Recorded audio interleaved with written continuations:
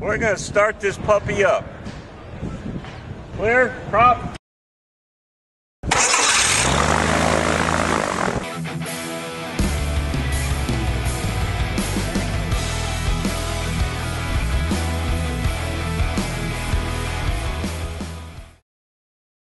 And welcome back to building the Affordaplane. In this part, we're mounting the rudder and vertical stabilizer to the aircraft. This is a big step because it really makes your aircraft look like something nice. And if you want to help support these videos and make sure they keep going forward and get some inside construction tips, we look forward to you becoming a member on Patreon. So let's get started.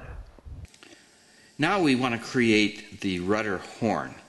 This was in our plans, drawing 35, and I printed this on cardstock and cut it out.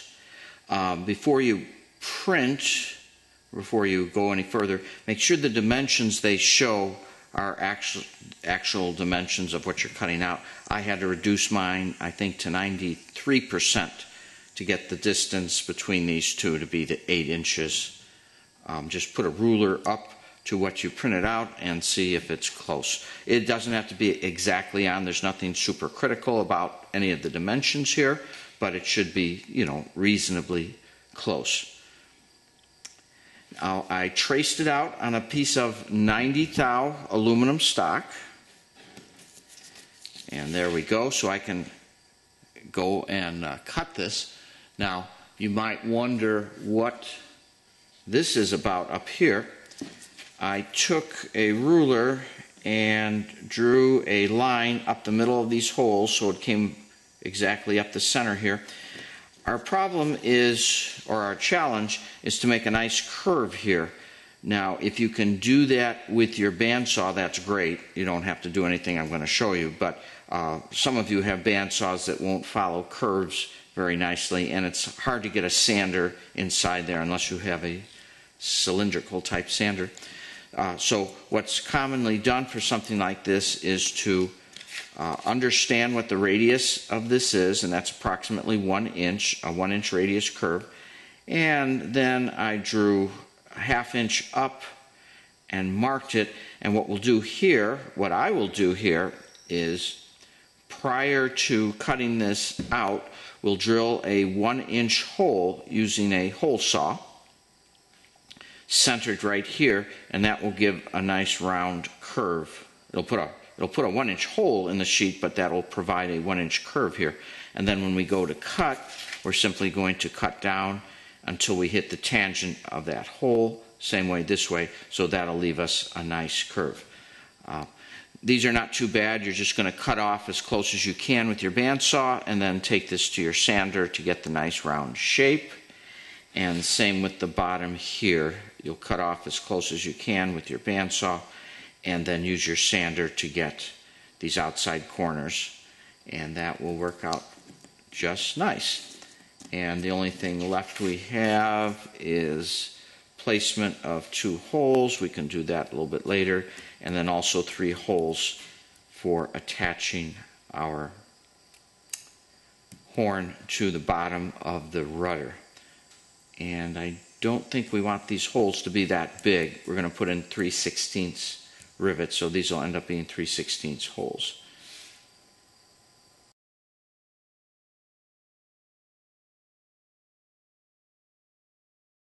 And here's our horn finished. And I have drilled the holes just 1/8 of an inch at this time. Now let's go see where this fits onto the rudder itself. To properly align this with the rudder, what we want to do is take a ruler, doesn't matter what it is, just a straight edge, and we want to clamp it on so that the edge is even with the center of those holes. And here we go. Basically, the top of the ruler is even with the center of the holes. Now we're going to hold this up to the rudder so that we can get the alignment just right. Okay, we're looking at the bottom of the rudder. The rudder is the one with the long leg down here. and no hinge here. Make sure you got the bottom. And I've marked with little tick marks the center of the top and the bottom of the tube. And now we're going to take this horn, and also notice the line that you previously drew down to the center, or the side, well, the bottom of the tube. And what we want to do is line up our edge, which is, of course, at the center of these mounting holes, with the center of the rudder tube by lining it up on those marks.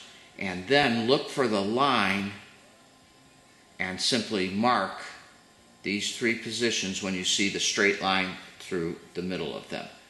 And then those three marks we will drill, for now just with a 1/8 inch hole, because we'll enlarge it later, and we can cleco it in place.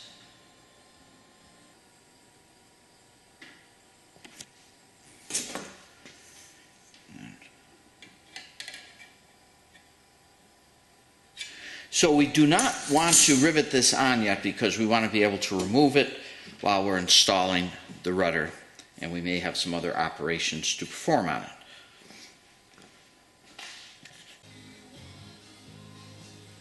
In preparation for mounting the vertical fin, we want to locate the rear post. Now that'll be the one with the hinges on it, and we want to make a hole 1/2 inch up on the center line of the tube.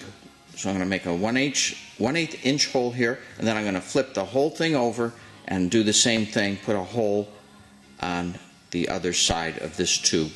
What this will allow us to do is mount a stainless steel U-bracket onto both sides. Of course, the hole we drilled was just 1/8, so it's very small, and the hole in the bracket is larger, but we can save the final drilling to later, and that will compensate for any errors we make. So now we're going to take this bracket over to the rear of the fuselage. The vertical stabilizer, of course, attaches at the rear, so we're looking at the very back of the fuselage. And right on the top here, we want to draw a center line from left to right, and then we're going to use the stainless steel U-bracket, and we want it all the way to the back, flush, nearly flush, with the back edge and centered, and we'll mark the hole. Now you may notice that right in the way is the rearmost nut and bolt, so we need to remove that before drilling the hole. And after we're all done with our installation, we can put that back in. So with our center line and have this flush, mark the hole carefully and then center punch it, and we're going to end up drilling that to the 1/4 inch, and our bolt's going to come up from the bottom up because of the clearance issue with this bolt, and then the nut will go right here. Here I have the bolt installed. It was a tight fit. I had to actually tap it with a hammer to get it to turn the corner, but then it popped up fine. And then our U channel will go on top.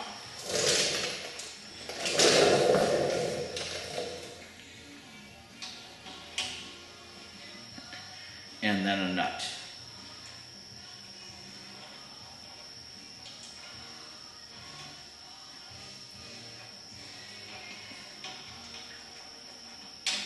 And then once this is in place, we can put our bolt back into its location.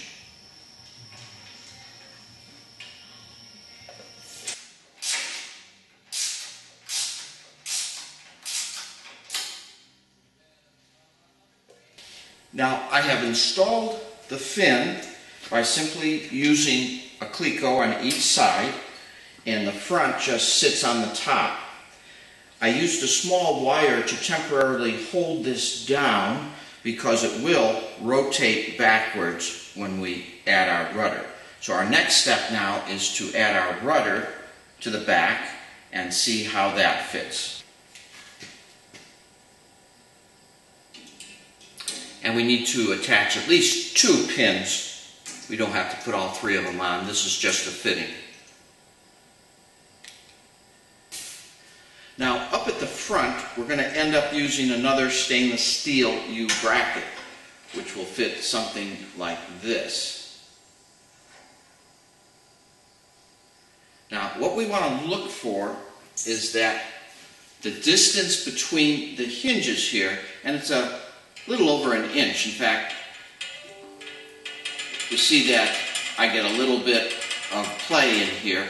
What we want to do is make sure that down here we have that same distance. In other words, that everything is vertical here, and the distance between these 2 tubes and the back of the fuselage and the tube are the same. Now, the adjustment for that is the fact that this is on a pivot here, the distance here. As I raise and lower this, it will change the distance back here.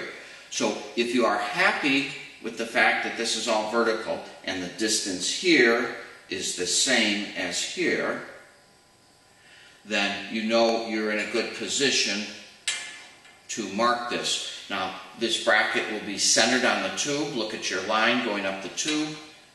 And we need to leave a little bit of room for the bolt head, which we're going to drill straight down in there. So if you need to trim this, that's fine. I'm going to take this back to the bench, put a bolt through the hole going down so that I know just how high the bolt head is, and then fit it on the bench here, find the center line, and drill through.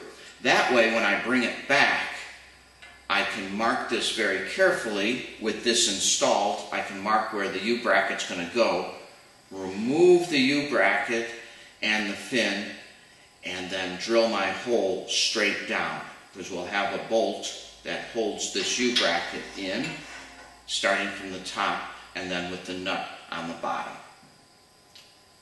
So I'm going to make my final fitting now of the steel bracket to the tube over on the bench. Simply take it apart by pulling these 2 plecos and pulling the rudder off. Now here I'm setting up the forward leg of the fin, where it interfaces with the steel U-bracket. Notice I'm going for the center on my tube, and I'm raising it enough so that there is clearance for the bolt head underneath. I can go ahead and drill this and pin it, and then carry it over to the fuselage so I can mark the hole for this bolt. So I drilled up to 3/16 with a cleco, one side only. Now we'll carry the whole thing up to the fuselage, install, and then mark where this is to go. And after it's mounted and marked, we can then drill from the other side all the way 1/4 inch bolt. After everything is in place and clecoed, I make some marks on the fuselage at the base of the bracket so that I can find that center hole exactly, so it will all line up when we're done. And with another bracket in place, it's easy to mark and find the center hole. And now we know exactly where to drill. And of course, we're going to drill a nice straight shot down to the bottom. Now we will drill a very straight hole into the bottom of the tube. Use our little 90 to make sure we got a nice straight shot. And if it says it's good, it will be good.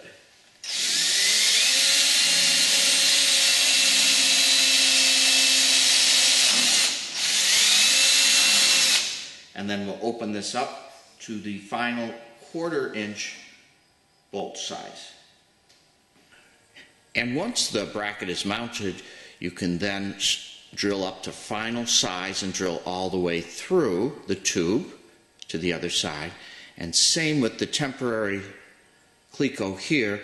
This needs to be opened up to 1/4 inch and go all the way across for a bolt at both locations. And then we will be done. And there we have the vertical part of our tail feathers installed. Now it may seem a little rickety, and that's okay. We don't want to put too much stress on this. It's only being held in by the 2 bolts. Eventually this will get wire cables to tie from up here. You remember we left this open for a bolt, and we'll get cables that will go down to our horizontal part and stiffen all of this up. But you should be happy you've arrived at this point. Now we got to work on the horizontal part.